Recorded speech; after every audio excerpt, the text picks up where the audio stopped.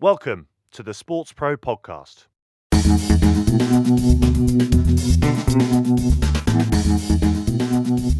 Hi everyone, and welcome once again to the SportsPro Podcast. My name is Eoin Connolly. I'm the editor-at-large at SportsPro. Hope you're well. Very good to be back, and I am very happy to welcome back for I think the first time in 2021, SportsPro editorial director Mike Long. Hi, Mike. Hello, Owen. This is the first episode of the year for me, is it? I think it might be. I haven't checked that before, and it probably would have been very easy to check, but you have been very busy with various projects. Yeah, very, very busy start to the year, Owen, as always. Yeah, things flying off in all directions. We are going to be hearing a little bit later on from Daniel Kirschner, who is the co-founder and CEO of Greenfly. It's good as well to have everyone back from a little spell with Matt Rogan earlier this week on the Playbook podcast. Hopefully everybody enjoyed that. He is going to be returning every fortnight with a new conversation with a leader from inside or outside sport, and there will be so much useful stuff in there. Already had a listen to a couple of the early editions, and they come highly recommended. Right now, though, Mike, I know, as we have discussed, you're busy with one thing and another, but we're going to take just a little bit of time to discuss a major feature running on the SportsPro site this week. It is the Sports Tech Ideas to Invest in Now. What can you tell us about that?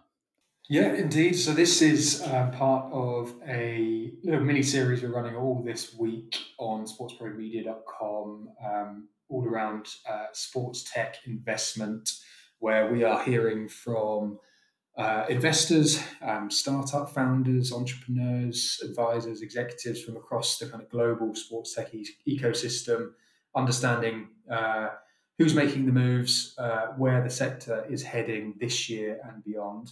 And yeah, as you say, one of the key features within that is our list of 20 ideas to invest in now, where we are looking at early stage companies in the sports tech space, assessing their products and solutions, and essentially saying to anyone with a bit of money to spend out there, these are the guys that you should be looking at now for your investments. It's the second year we have run this list. This year we've been working with. We broadened it out to be working with a 13-strong advisory panel of investors and analysts and executives from across the ecosystem, as I said. And yeah, we sought the views and opinions of these guys to understand, as I said, what are the top trends to watch, who are the people making the moves.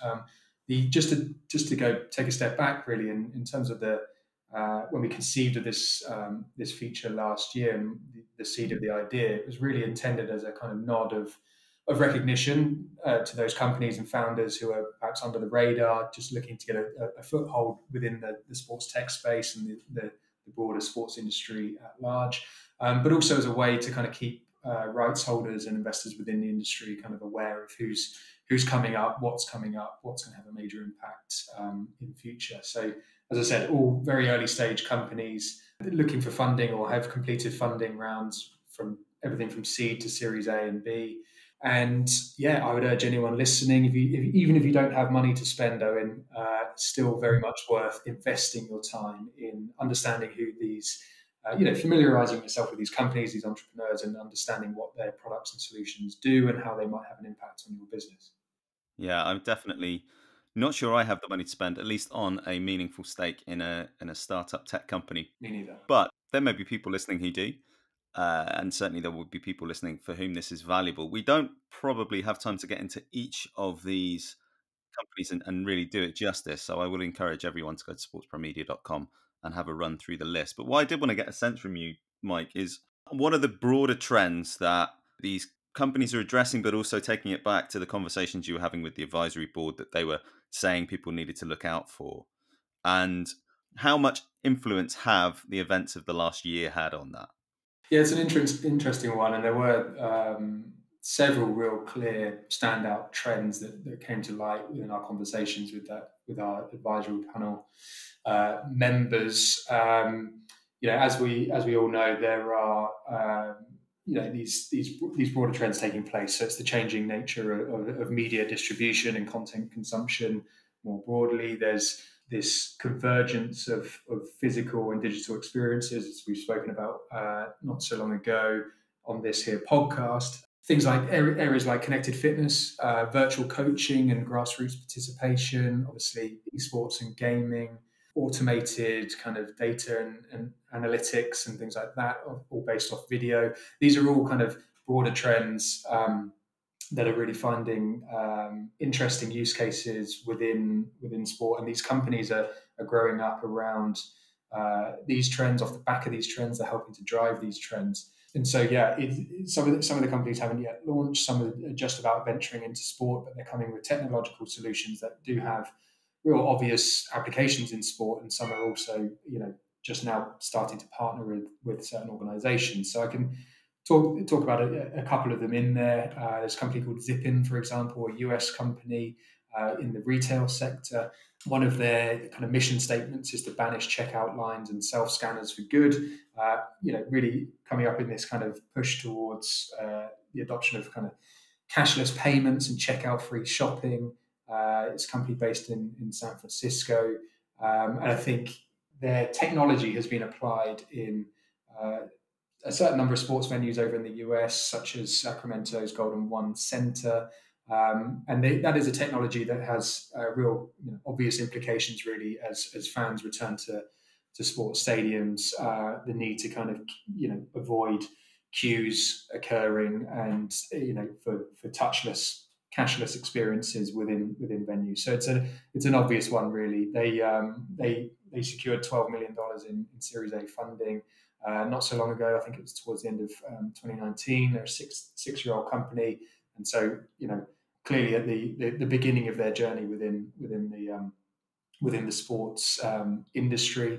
Another one coming up again in the kind of changing media landscape and how content consumption is evolving is a company called Buzzer, whose founder Bohan was the former director of live content at Twitter. So obviously he's well versed in how rights holders and media companies, traditional media companies, can really leverage a social network like Twitter to engage new audiences, to broaden and amplify the reach of content as well. So he's established a company called Buzzer. They secured $4 million in seed funding not so long ago from a group of investors, including Sapphire Sport, who's one founding partner of Sapphire Sport. Michael Spirito was one of our advisory panel members. He was very bullish on the prospects for Buzzer. So they're set to launch this year. It's a kind of mobile platform that is pitched at younger fans, really, and it kind of runs through a system of kind of notifications and micropayments around live games to bring people into the action through their mobile phones and through other apps that they may be using. So real obvious potential there in terms of that broader trend of how things are shifting.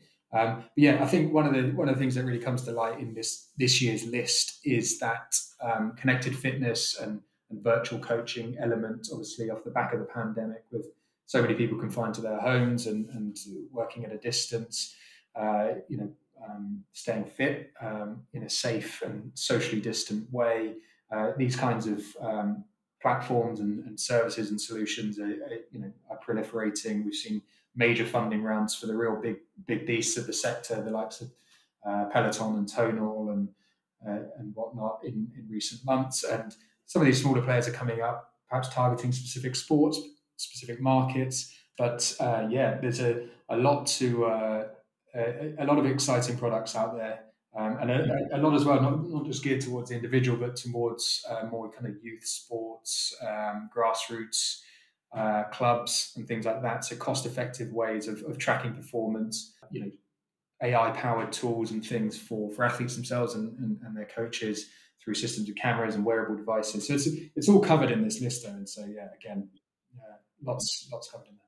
I was going to say, I mean, I just stopped for a second to note that Bohan, who's the founder and CEO of Buzzer, will be appearing at the SportsPro OTT USA Virtual Summit next month. He's also spoken to Tom Bassam, I think just before Christmas, and Tom has talked about Buzzer on the podcast and some of the potential there. But I think outside of that, and you touched on it there, something you hear a lot about is democratization, whether that's content or whether that's access to certain specialisms. If it's in the training space or if it's in event delivery, payments, that type of thing, leveraging the potential of things like AI that can shorten certain processes and mean that you don't need to have quite so many people. You don't have to commit so many resources in terms of the size of the company and what it needs to be in order to deliver some of these things, or leveraging mobile technology and the potential that that has and the things that you can do with what are basically consumer platforms. You don't have to build a whole new tech stack in order to be able to accomplish some quite powerful things. Yeah, absolutely, absolutely. And we've got an interview coming up later this week with the founders of a company that featured last year. They were part of the inaugural class of 2020, a company called Slate, who again very much democratizing the workflow ultimately of putting together social content, branded social content, making sure that social content is on brand for major sports organizations. But they were talking very much so about how a lot of clubs, a lot of rights holders out there are continuing to use those consumer propositions that are fine. They'll do the job. They're great, but what they have built is an enterprise solution that is bespoke, that is intentionally built with the needs of content creators that work for sports rights holders in mind. So, and it's enabling that co-creation, that collaboration across multiple time zones with multiple different entities who might be producing content for a specific rights holder. So everything from the kind of social media manager to influencers who may be employed, within the arena to produce content on their mobile phones and things like that. So yeah, again, it's bringing these kind of these use cases to life to showing what can be done with some of this technology, and ultimately a lot of these entrepreneurs who are running these businesses are very much aware of the challenges that the sports industry faces. They come from, in many cases, the sports industry itself, the sports media industry anyway, and they fully appreciate what is required. Another interesting company in this year's list is a company called Hubster. They're a Danish firm, currently at their seed funding stage in that grass participation sector. And at that point about democratization, that's exactly what they're looking to achieve, really. But it's democratizing the ability for people within the population to access public spaces and make maximum use of sports facilities within their communities, no matter where they are. So they supply equipment into little lockers that are installed at say, a basketball court or a football pitch. They're called hubs, and anyone who signs up to the app can see which hubs are available, what equipment is available. They can find out if hubs are already in use. They can connect with other people using the equipment currently in that from that hub and go and have a ball game with them or a kickabout with them. And they've got distribution agreements in 7 different countries, I believe. They're looking to go global this year. But again, it's technology that enables the broader participation of within sport, whether that's actively playing or consuming content. I think that's a real theme of this year's list. Sounds great, and it will be fascinating to track the impact that these things have on the wider ecosystem of the sports business. I think if you want to know what the seeds are, to borrow a term from the world of investment, of the future growth of sport and the directions in which it's going to go, I think it's a really fascinating place to start. It's also part of Sports Tech Investment Week on sportspromedia.com. What else do we have to look forward to or look back on, because it's actually later in the week that people will be listening to this? What else is there to dig into? Yeah, indeed. So we've got interviews, as I said, with the co-founders of that social content startup, Slate. We've got a one-on-one with Michael Spirito, who's the founding partner, former 21st Century Fox executive who is spearheading Sapphire Sport. I think they set up a fund to the tune of about $115 million. Was it a couple of years ago now, backed by the likes of Major League Baseball and City Football Group, as well as a host of other major brands and organizations. I think they've got about 24 limited partners in total, including AEG, SAP, Sinclair Broadcast Group, Adidas. So they've got a number of different backers that run the full kind of gamut of the sports industry. They've invested in Buzzer. They've invested in another honoree, if we can call them that, Green Park Sports in this year's list. They were early backers of Overtime and Tonal. So yeah, we've got an interview with Michael on the site this week. We'll also be hearing from the rest of the advisory panel, a dozen or so members of that, on Friday, talking about those broader themes and broader trends that are kind of swirling around the sports tech investment space. Loads to get involved with there, so do have at it. SportsProMedia.com, as ever, to find all of that stuff. We are going to be hearing just after the break from Daniel Kirschner, the co-founder and CEO of Greenfly, who've been doing their own interesting and innovative and disruptive things in the world of video consumption and distribution, the creation of engaging content. They've got experience across sport, entertainment, and even political campaigns. So Daniel will have a very interesting perspective to share, and you can catch that just after this. Hello, I'm Matt Rogan. I've spent my career creating and scaling businesses in sports and entertainment, and now I'm talking to smart leaders inside and outside sport to get their ideas on managing change and building towards a better future. You can listen in on the Playbook podcast, a collection of candid, agenda-free conversations full of practical advice your company can work with. Get your new episodes right here on the SportsPro feed, and check out the rest of the series wherever you get your podcasts.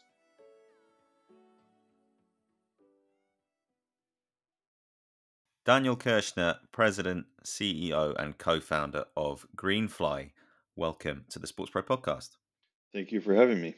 Thanks for coming on. Daniel, we're going to talk about digital video distribution and consumption and creating engaging digital content. But I just wanted to give everyone a route into the conversation. Just start by giving you an opportunity to introduce Greenfly, I guess, and tell a bit of the Greenfly story and how you came to be operating in this space. Yeah, thank you. So, Greenfly, we've been around for about 6 years, and it was originally the brainchild and founded by my first cousin, Sean Green. The name is both a pun on his last name and a slang term from baseball. He was a professional baseball player in the U.S. for 16 years, and thought a lot when he was playing about interactions that he was having with the media and with his team, and a lot about content. And after he retired, he came up with his original idea of taking advantage of the tremendous developments and progress around everybody having effectively a mobile broadcasting studio in their pocket, and really thinking about how to open that up through technology and enable lots of interactions and content exchange on a significant scale. So where does that take us now? What's the Greenfly difference? What are you trying to solve? So we're really trying to solve how to move content around complex organizations, and sports leagues and teams are certainly complex organizations. They have lots of content and lots of incredible people that are positioned to make that content, whether those are fans or athletes or staff, and lots of incredible people who are in a position to share that content on social media in really compelling ways, particularly their athletes. And so the problem that we really solve is how do you first of all capture, collect, and bring in content from different sources, and then how do you connect it with the people in your organization that are in the strongest position to share that? So a typical flow would be a team photographer or social media manager capturing content around a pitch or a game field, loading that content through the Greenfly mobile app into our back end, and then that content is automatically routed and distributed to different distribution points. So those could be an athlete stepping off a pitch, opening up his or her phone and seeing a curated list of a collection of content from the match that they can share easily and quickly to social media. It could be a social media manager for a club getting access to content from the field in real time during a match. It could be a sponsor. So really what we do is we enable these kinds of organizations to move content around very, very quickly, very, very easily with a lot of automated tools and share it directly to social. And it isn't just the organization that's able to share, but it could be sponsors, broadcast partners, athletes, anybody who's in a position to really connect with an audience and share that content. So effectively, what the position that a lot of people are in sport is that lots of people are talking about it. Lots of people are creating their own takes on it, either through video or photos or whatever. They're producing content off the back of it and around it, but it's all quite chaotic unless you're able to get a handle on it. It's chaotic, and I think what happens is, I mean, if you think about a given game or match, how much content is created around that event. And obviously there are things like the broadcast, but there's a ton of social content. That could be content coming from the stands. It could be content coming from the field. It could be, a beautiful, professional, super fast motion photograph, or it could be, a vertical video captured of, people reacting in the stands or at home around an event. There's a ton of incredible content that's created around events. And there are also a ton of distribution points. There are so many people that are in position to share that content and connect with an audience, particularly the athletes, the club itself, the league that they're part of, broadcast partners, sponsored partners. So the challenge is taking all this great content and making it accessible, available, and shareable quickly and easily in real time by all these different distribution points.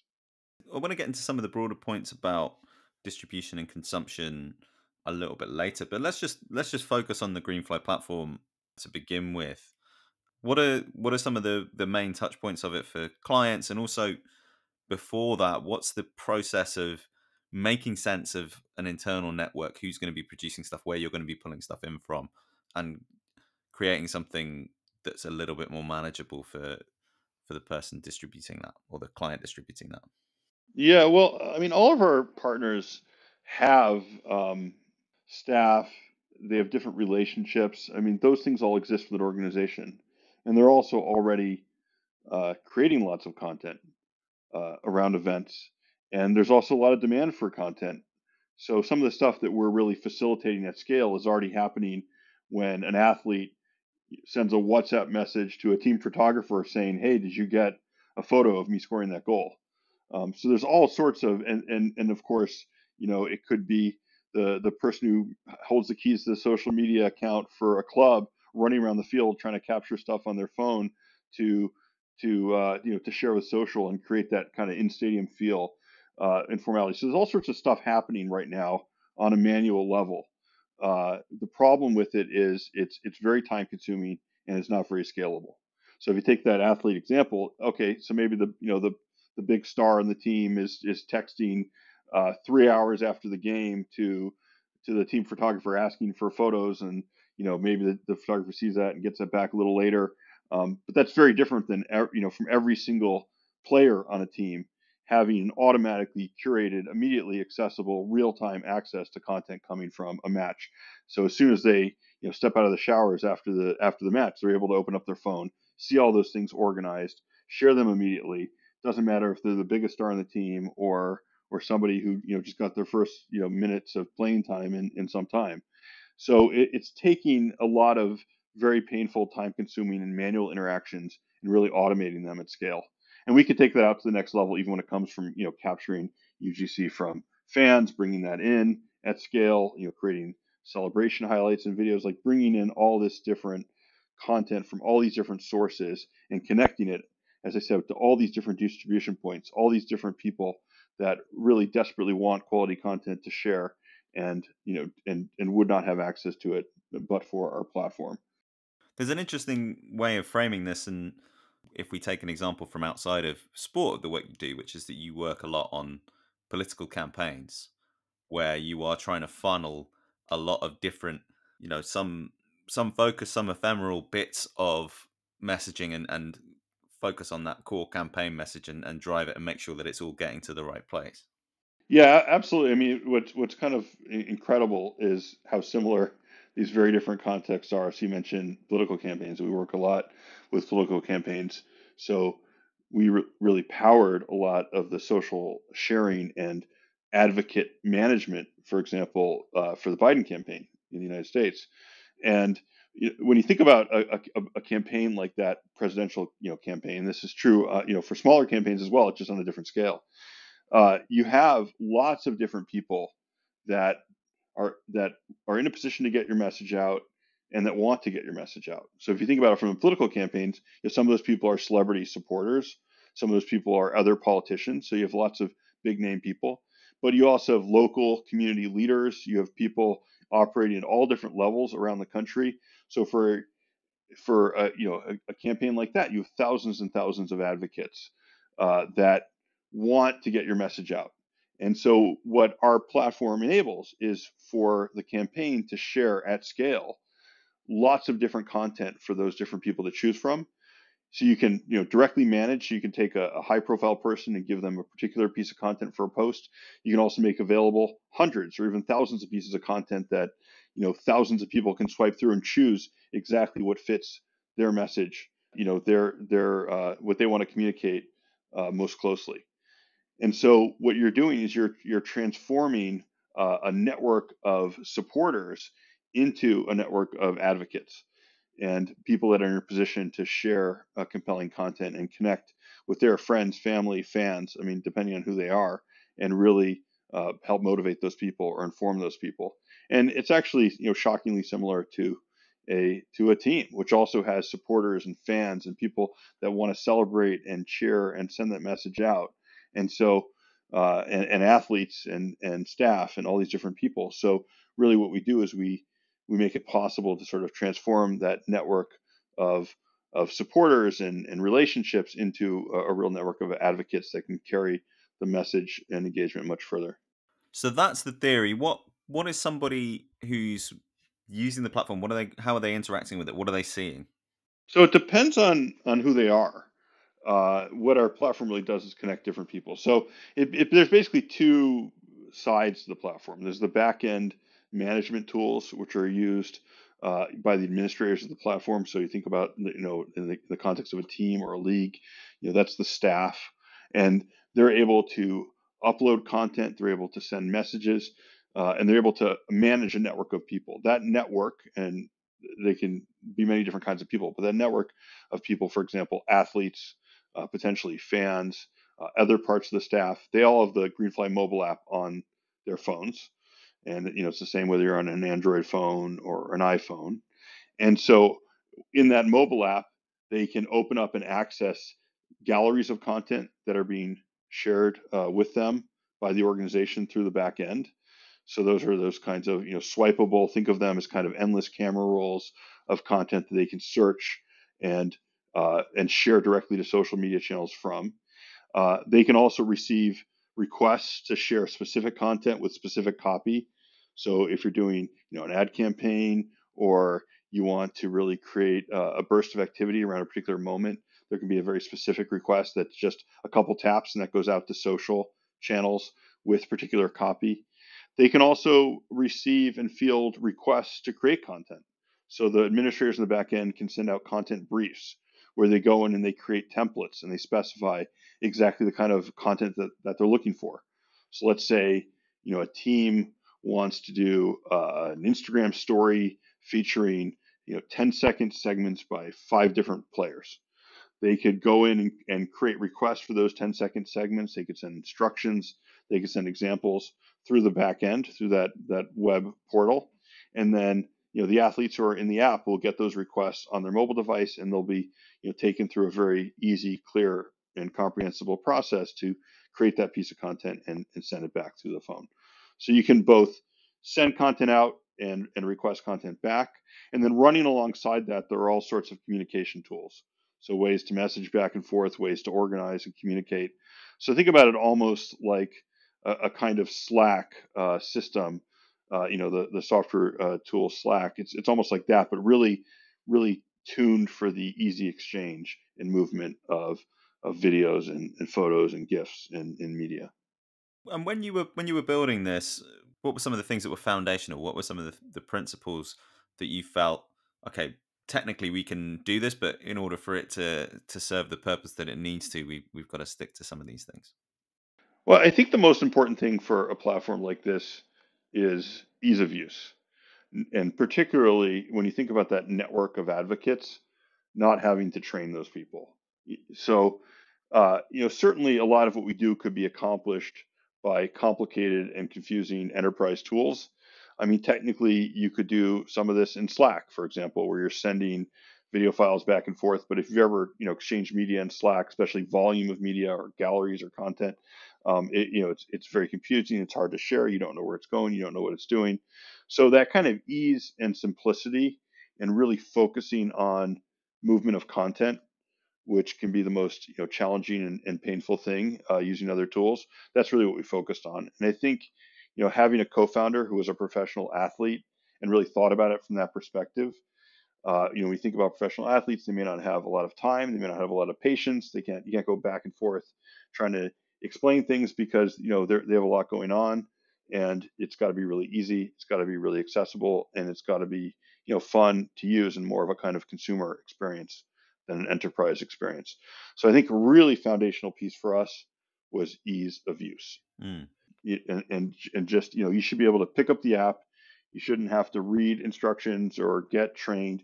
You should be able to pick up the app, open it up, and immediately start navigating galleries of content, receiving and responding to requests, and you should be able to do that without any kind of training. So I think that's been an absolutely foundational principle. I mean, we think about a lot of what we're doing is really just removing friction. We're making it possible to do things that without Greenfly take many steps, are not scalable, require a lot of back and forth and explanation, and we're making it very very easy and accessible, and that really that makes all the difference in the world in terms of an organization being able to effectively get its content out into the world. Since 2008, SportsPro magazine has set the standard for the business of sport in print, and it keeps on getting better. Every quarter, our outstanding editorial team gets under the skin of the industry, talking to the most important leaders and the most influential thinkers around to take you to the heart of what's really happening in sport and what's coming next. We look at the big ideas, the pivotal themes and the crucial numbers, with powerful storytelling, provocative opinion and insightful commentary, as well as guides to the deals, the developments, the destinations and the movers and the shakers. It's your essential industry companion. Head to the shop at sportspromedia.com to subscribe now. SportsPro, connecting and inspiring the business world of sport. Let's take a look at this through the other end of the telescope, I guess, or look at it from the other side. What are some of the ways in which consumption has changed? What are some of the observable ways in which consumption has changed in the, where are we, 5, 6, coming up to 7 years that you've been operating Greenfly? It's interesting because in so many ways the world moved in our direction. I think the biggest way that consumption has changed, I mean, first of all, when we started out, I mean, obviously there were social media networks and there were videos on those networks, but that was not that common and not sort of a huge percentage of the consumption. So, it's amazing, just how much that's shifted. But there's also just been a real shift in the kinds of content that people are consuming. So when we started out, and we work a lot with commercial brands and media companies and things like that. When we started out, people would say, well, the kind of content that we're focused on is beautifully produced content, not a lot of it, longer form. All that's really shifted, and there's been just an absolute sea change in the kind of content that people are engaging with and consuming on social media. And I think that sea change, I mean, obviously started with the rise of video on social, but really, Snapchat stories and then Instagram stories and then TikTok. With each evolution, people are consuming more and more creative, created, informal, short form content.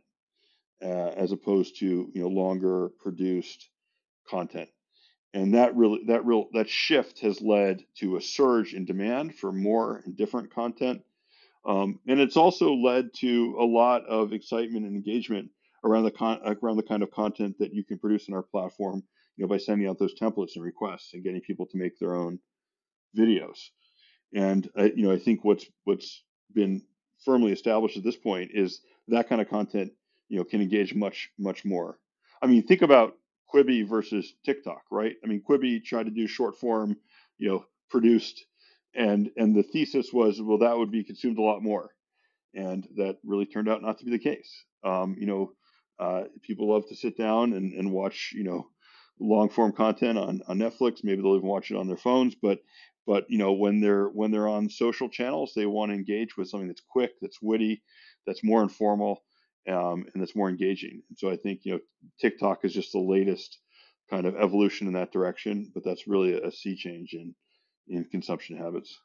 Yeah, I mean, is that a divergence that we're seeing? Are we seeing certain kinds of content as being very much lean back and replacing, perhaps, even though the delivery method is different and the where you're seeing it is different, it's replacing the kind of TV experience, and then other things are much more network based, much more about creating loops and giving people incentives to get involved and contribute in their own way.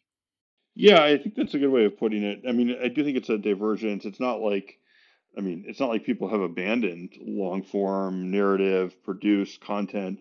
Certainly the production quality around sporting events, it gets more and more amazing. And people definitely want that experience, but they want alongside it, or when they're picking up their phone, they want something that's more interactive, that's quick, that's different. And so, I think that it's more of it's not like, oh, we've abandoned one kind and we've gone to the other. It's just that people different modes of interacting.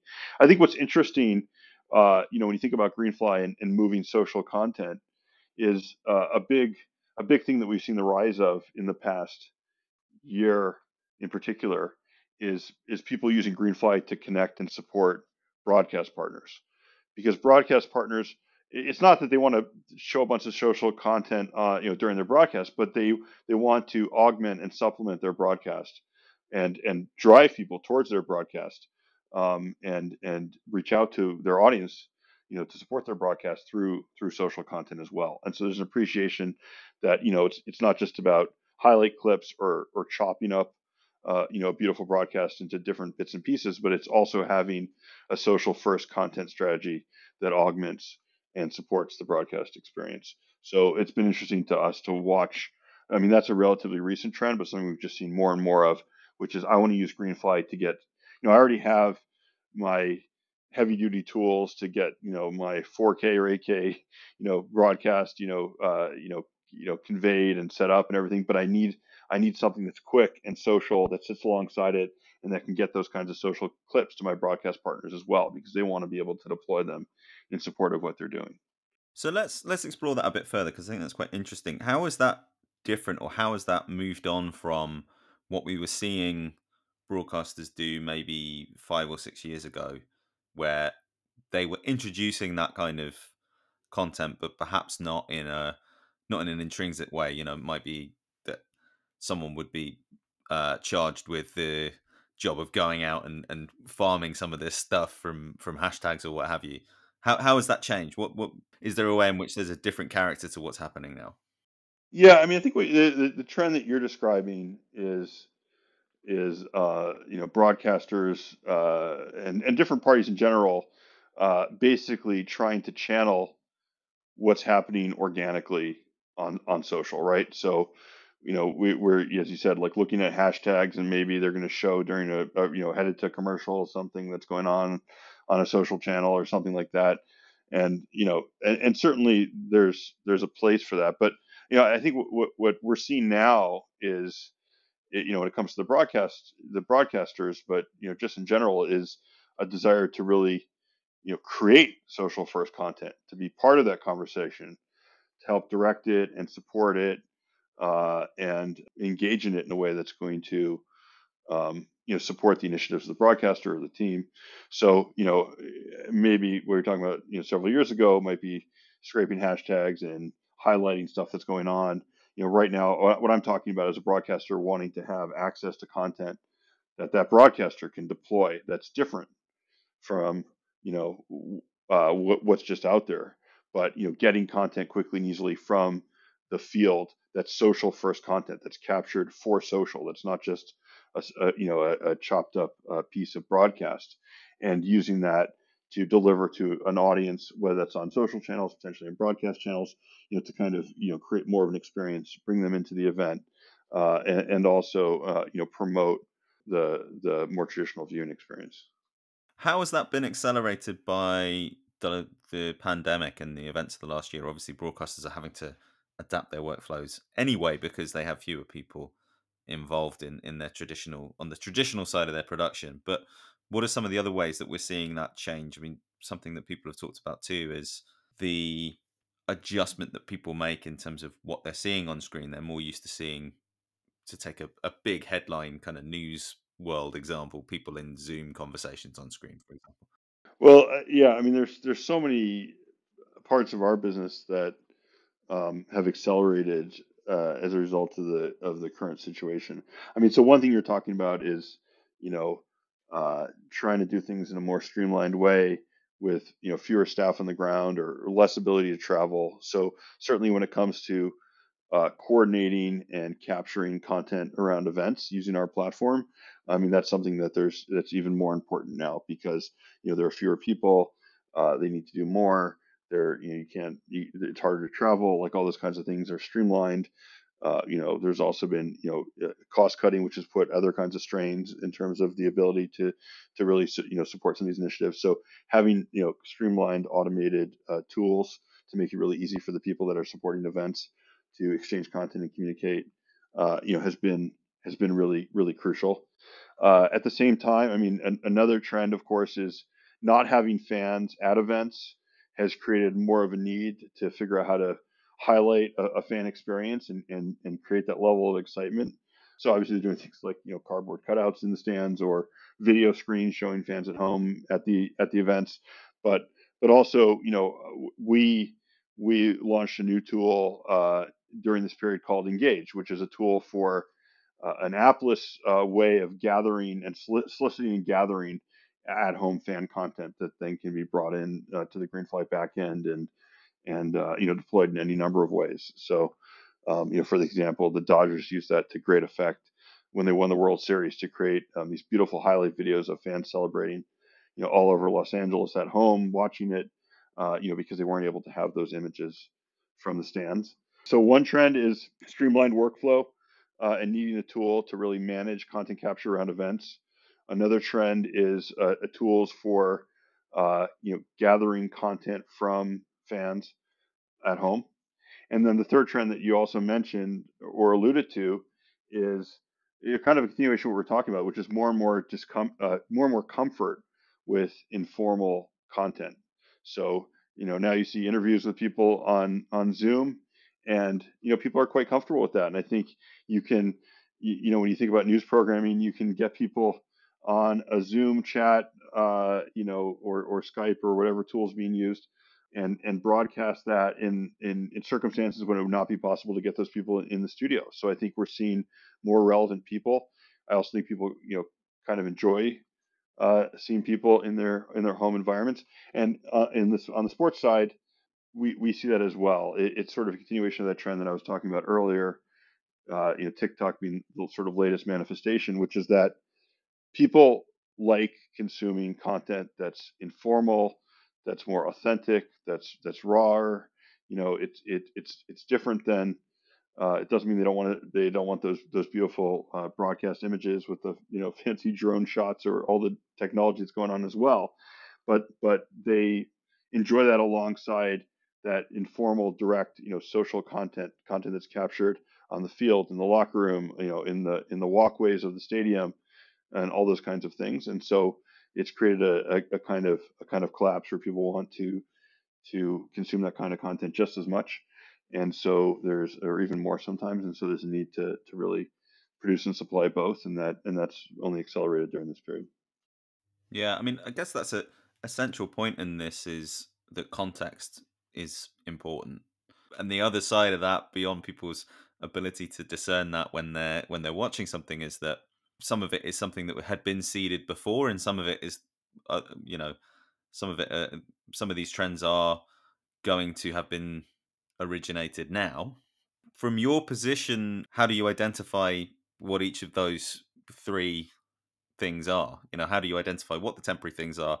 How do you say, well, this is something we saw in 2018, 19, this was happening anyway?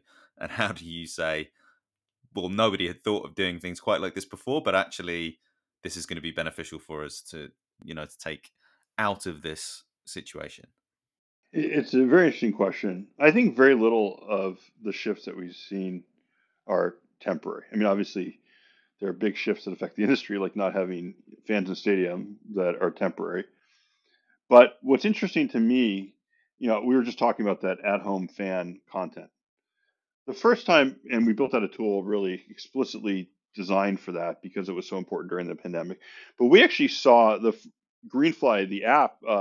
We work with the NBA, and teams started using the Greenfly app to capture, to solicit and collect fan content. Not during this past championship series, but the one before that, which before the pandemic is when we started. People start using that. One of the first great deployments of that was there was an incredible shot. Damian Lillard for the Trailblazers had a half court game winning buzzer beater shot, and we had designed Greenfly really for content exchange among athletes and staff in these small closed networks. And they just went ahead and tweeted out, download Greenfly, enter this invite code, and send us your videos, which was a totally off-label use of the platform. And it resulted in an incredible video that I think was their highest performing or non-highlight clip video of the entire year. They even ran the audio on radio broadcasts from it. It was people all over Portland celebrating, running out in the streets, dancing, all this incredible content.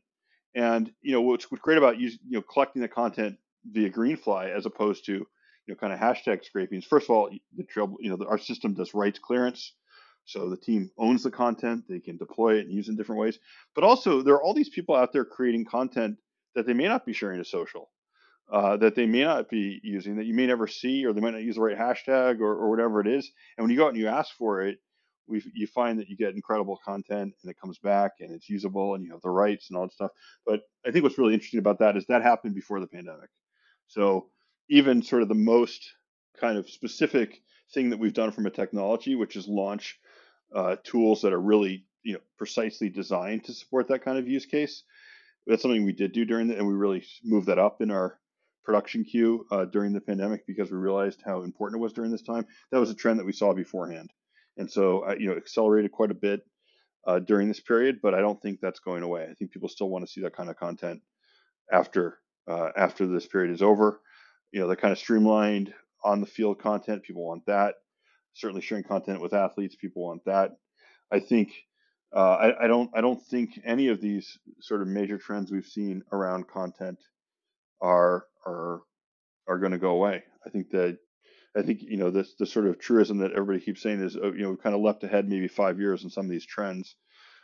We've collapsed time and accelerated some of these trends, but the trends were there beforehand, and I don't think there's any reason to think that they won't be there afterwards as well.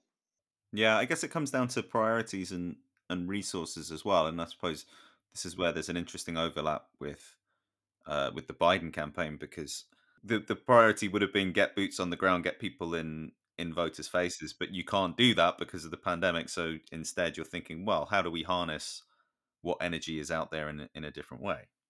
No, it's a very good point. But again, when you think about that from the political campaign, so yes, I mean, it was a big deal, and the Biden campaign in particular did not do the kind of door-to-door canvassing, that's been kind of the mainstay of political campaigns, throughout, a very long time. They didn't do that because of the pandemic, and so that put a lot more pressure on social communications and social sharing and stuff like that. That said, it's hard to imagine that communication and sharing content on social and sharing content with friendship groups and in WhatsApp threads and Facebook groups and all this kind of stuff, that's not going to be relevant even when we can go back to door-to-door canvassing. those are still really, really important. And so again, I think, it might have highlighted the demand, it might have increased the pressure, it might have accelerated things somewhat, but it's not like those things are going away. I also think it's interesting when you think about that kind of remote content capture that we power, that works very well when people are locked down in their homes, but it also really works well around live events when people can gather. So I think the kind of content that people are producing is going to change. So instead of at home celebrations of the Dodgers winning the World Series, you'd probably have sports bar celebrations and in stadium celebrations, and the location and context will obviously reflect the moment that we're in. But there's still a place for that kind of content, even in a world where people are not so isolated. Yeah, you're adding something rather than replacing something. Just to having reintroduced the Biden campaign to the conversation, I wanted to talk about, before we wrap up, the differences in how sports content behaves and how entertainment and political content and other kinds of messaging behave. Because you did say earlier on that there were some quite strong qualitative similarities between those two exercises. In what ways is sport different, and in what ways can it look at what people are doing in other sectors and think and in other forms of communication and other forms of engagement, and think we can take something from there? Yeah, it's a good question. I mean, I think what's interesting, I think our platform is most effective in the same context that social media is most effective, which is when there's genuine passion and genuine advocacy. It's very hard to fake. And I think, not to go back again to similarities, but what sports teams and political campaigns have in common, and certain brands and media companies and TV shows, and if you look at all the different kinds of entities that we work with, is that there are genuine advocates with genuine passion who care about about the sports team or the candidate or the TV show or the consumer brand. And I think Greenfly is most effective when it makes it possible to connect an organization with those passionate, genuine, and ongoing advocates, and enable and facilitate communication between them. I think where things start to break down is when it's more transactional in nature, and there isn't a genuine connection. And I think when you think of kind of the first wave of influencer marketing, it was very transactional. It was basically, I'm going to buy access to your audience by paying you to post something. And I think the impact of that has degraded considerably. And now there really needs to be a genuine connection between the influencer and the brand, or in this case, between the advocate and the organization whose content they're sharing. I think in many ways, sports is really a trend center in this area. I mean, sports is something where you have passion at scale. You have so many teams and leagues around the world, and they're obviously of differing levels of popularity and audience, but they all have like a core of passionate supporters, and they also have a built-in community of advocates in their fans, in their athletes, in their staff. And so in many ways, I think sport is really setting the pace for so much of communication and celebration these days. And certainly for us, sports is, when we started out and we tried to talk to other kinds of organizations, we didn't get very far, but sports organizations got it immediately. And then over time, those other organizations came around to really appreciating the need to communicate and share content in these ways. So I think in many ways, sport is really the trendsetter in this area. And I think other kinds of organizations have really taken their cue from sport and from the notion of fandom in sport, which is something that you now see extended to all different parts of our society.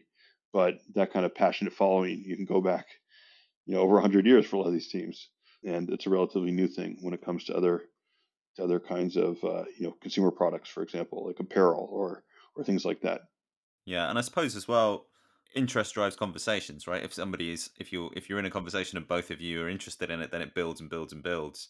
And if you're just being delivered something, then it can peter out, or it can be, as you say, transactional, and then it has a natural endpoint. Yeah, absolutely. I suppose to take it back to your TikTok example, and the fact that because you're encouraging people to engage, it's every piece of content potentially has a more perpetual life cycle. Yeah, I think that's right.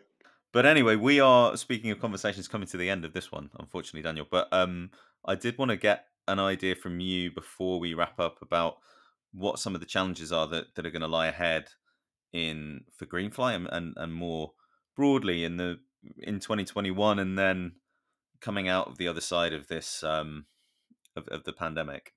Yeah, I mean, it continues to be a very challenging period. I think there's a lot of optimism long term, but a lot of challenges near term. Certainly we're based in Los Angeles, and the health impact here has really been massive, and it's something that starting to improve, but it's it was at its very worst just a couple weeks ago for this whole period. So this is not something that's behind us, and we're going to continue to see an impact. But I think we do see, with the vaccines and deeper understanding of how to treat and manage this illness, we're starting to see really a path forward. So I think we will, I think over the course of this year, the sports industry certainly should exit this period, and we should be by the end of the year back to fans in stadium in a more normal course of events. But I do think that there's obviously going to be some lingering impact, economic impact,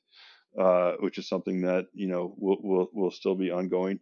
For us, as I said, it's been a real period of acceleration and demand, just because so many of the difficulties around this period are things that we can help solve with remote collaboration tools and this kind of organizational streamlining and empowering of social media content distribution. So for us, it's a matter of continuing to really invest in our platform, really build it out to be all that it can be, and looking at all the different all the different opportunities ahead of us, make sure that we're really focusing on the most important ones. I mean, that's always the challenge for us. There's so much coming in, things that we can do, industries that could use us, directions that we could go, and we really have to make sure that we maintain our focus and we prioritize effectively, and we really focus on what's most important. And so for us, that's really what we're working to do when it comes to building out the platform and supporting this industry. But we were very proud to be able to support this industry during this difficult period. I mean, to give you one statistic, so we've been around for 6 years. The last year on our platform saw much more activity than the previous 5 years combined. So it was a period of tremendous acceleration for us. We're very excited to be able to support this industry, the sports industry, during these difficult period. And we're excited to be a big part of exiting this period and rebuilding and learning from it, learning from the trends that have accelerated, but also being able to do that in a much healthier climate. All right. Well, all the best with that, Daniel. Thanks very much for your time. Thank you. Really enjoyed this. You're listening to the SportsPro Podcast. All right, then. That is it for another SportsPro Podcast. Thanks again to Daniel Kirschner. Thank you to Michael Long. Cheers, Eoin. Thanks to all of you for listening. We will be back again very soon. Bye-bye. The SportsPro Podcast is published by SportsPro Media. The producer is Ed Dixon.